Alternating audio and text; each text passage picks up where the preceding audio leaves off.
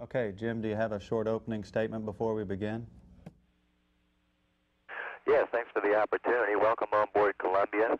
Well, we're just over the middle of the Atlantic Ocean headed toward Africa at this time.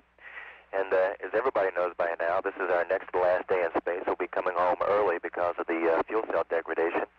But I think the message that we want to leave everybody with from here on board Columbia is that in the short time that we've been here, thanks to the hard work of the payload people on board Columbia plus at Huntsville, we've been able to put together a good science program that we're going to bring back some meaningful science in the short period that we have been here.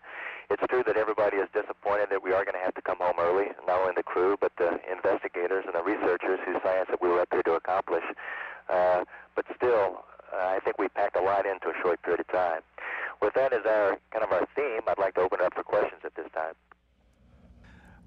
Did the shuttle crew have any sort of a role or a voice in the decision that was made? And if you did, could you describe that, please? Well, Mission Control has a lot more insight than we do, although we could tell from our information here that Fuel Cell 2 was suffering some degradation.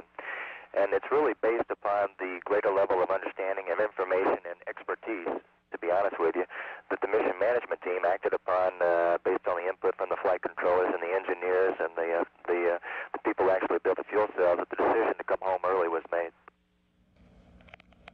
Okay, and from the ground, the perspective, of course, has been that this has been a really pretty orderly event. It's unfolded with a lot of deliberation. I just wonder, though, from your perspective, is there any sense of risk or danger added because of the fuel cell problem? Well, certainly we understand that this is one of the original electric fly-by-wire airplanes. That is, we depend upon electricity for this airplane to fly. Therefore, when you lose 1/3 of your electrical producing capacity, you have to consider that. So as a result, after we had to save Fuel Cell 2, we had a little powwow here on the flight deck, and we made sure we understood all the emergency procedures as modified by the fact that Fuel Cell 2 had been shut down. So I don't want to convey the opinion that we felt we were in imminent danger. Certainly not. We felt that the situation was well in hand. But on the other hand, we want to be prepared for the next possible failure, and we feel like that's where we're at right now. This is Marcia Dunn of the Associated Press for the Commander. That same fuel had trouble during the countdown, and the shuttle program manager now admits it should have been swapped out before flight. How unsettling is it for you to be in this situation now, considering you could have had a full flight if that fuel cell had been replaced before flight? Well, certainly hindsight's always going to be 20/20. But this was a situation where, with the best information that everybody had in hand at the time, the decision was made, and I believe it was a correct one at the time, to go ahead and launch.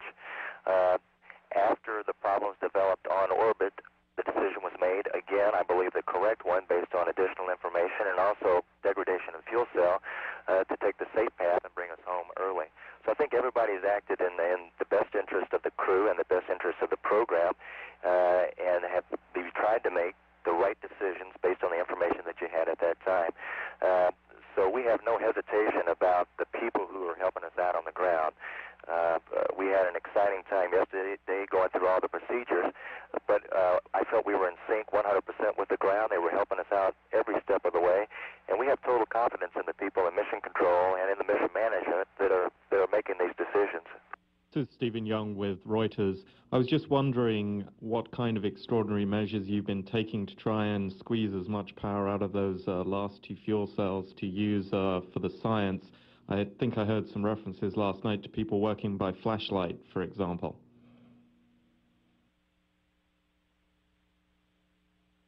Yes, what we did was we powered down all non-essential equipment, including most of the lighting on board, and only turned things on as we needed it. This enabled us to continue powering experiments in the lab and staying under the required amount of power, running only 2 fuel cells. Thank you, and for whoever would like to take this, I'm just wondering if this incident gives any of you a heightened sense of vulnerability of spaceflight.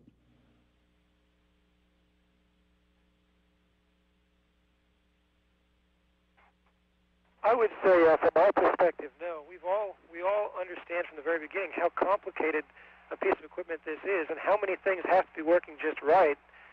We also know simultaneously how many levels of redundancy and backup systems there are in order to keep us safe, even though things go wrong and things malfunction as they do on Earth. This is Seth Bornstein from the Orlando Sentinel. We heard Commander Halsell's reaction yesterday when you were told the news about the shortened mission. Can the other three of you tell us what went through your mind when that was radioed up, and how did you tell who told the blue shift, and what was their reaction?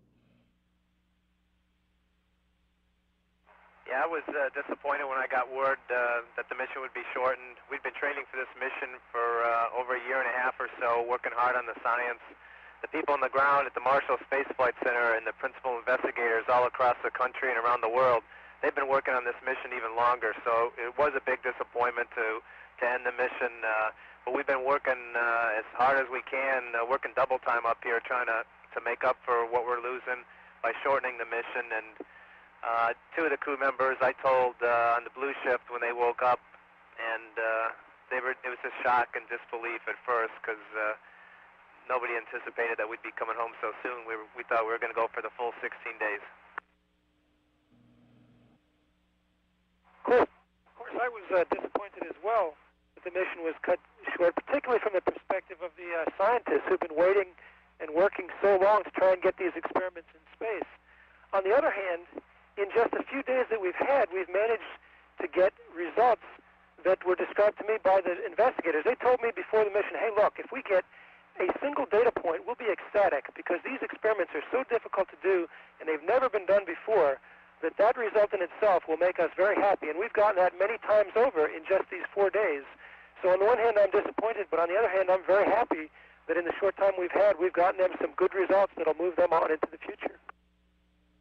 Bill Horowitz, CBS, with, I guess, maybe another question for Dr. Linteris along those same lines. I mean, if that's the case, I mean, you're only getting a 4-day flight. You had planned 16. I mean, you can't call the flight. It's not a failure, obviously, but it's not a success either. How do you characterize the results of this mission?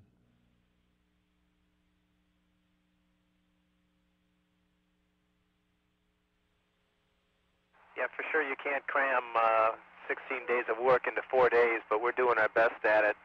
One of the experiments that I've been working on is called CSLM, coarsening of solid liquid mixtures. And in this experiment in the glove box, we've processed 72 of the 81 planned samples. In the large isothermal furnace, the Japanese facility, we processed, I think it's 6 or 7 of our planned 25 runs that we're doing. Phase, which is the physics of hard spheres, part of our express rack, we processed 1 sample successfully. And throughout the lab, most of the experiments have been able to get at least 1 or 2 runs in, so we're bringing some science back to almost all fields up here. Astro PGBA, we're growing our plants. We've been growing the protein crystals up here, so we're hitting the full gamut of it. But for sure, we're not bringing back 16 days worth of science, but we're really proud of what we are bringing back. This is Marcia Dunn of the Associated Press for Dr. Linteris, please. We've just heard your blue team was shocked when they heard the news, and as a non-career astronaut who may be making their one and only flight, were you shocked when you heard the news, and are you still in shock, perhaps?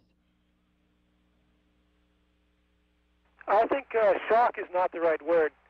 Certainly surprise and disappointment might be accurate. I certainly expected to go the full 16 days. I'd say the thing that I'm most troubled by is that after a few days of getting used to this new environment, I'll have to come home, and that's sort of saddening.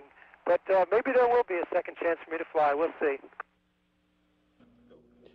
Commander, this is Jay Barbary with NBC. I was wondering if you and pilot still there, if you would have felt a little better if you could have come home today having a fly-by-wire spacecraft. You're down to 2 fuel cells. If you lose another one, you're really in trouble. Would you have liked to come home this afternoon instead of waiting until tomorrow? The people on the ground that made this decision thought it through thoroughly, and what they were trying to do was give us enough time to make an orderly close-up of the lab and plan our deorbit and our landing accordingly.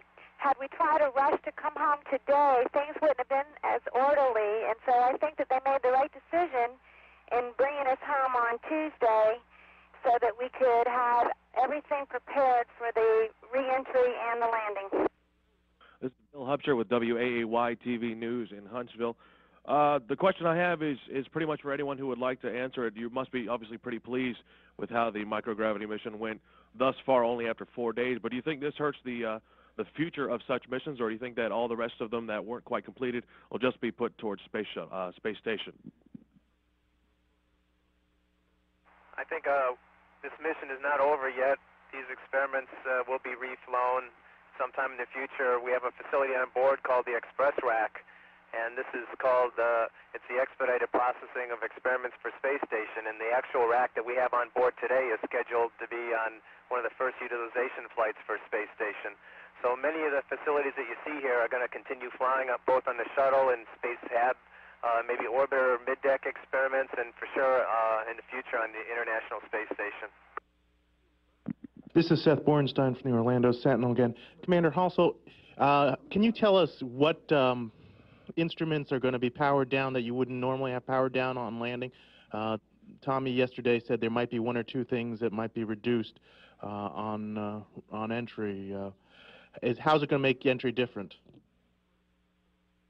Yeah, let me let you talk to my expert on the electrical system, Susan. Stand by.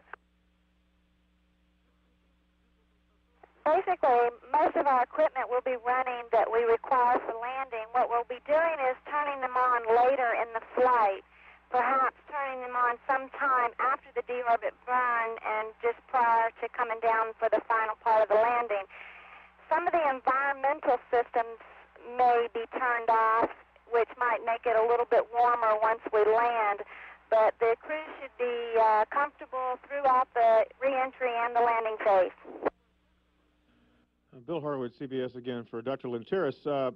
Whether the flight gets remanifested or not is an unknown at this point, of course, and your NASA colleagues will look forward to other flights down the road, but for you and Dr. Crouch, this might be it for you. I was just wondering, I mean, in terms of the science aside, the experience of spaceflight and all of that, how disappointing is it to do all this work, get up there, and then have to turn right around and come home? Well, it's disappointing from a science perspective, no doubt. But from a personal perspective, the experience of learning about the NASA training, the experience of going to space and experiencing this completely new environment with all it has to offer in terms of teaching us about our life down on Earth has been phenomenal and is something which I will treasure regardless of whether I fly again and regardless of whether it was 5 days instead of 16.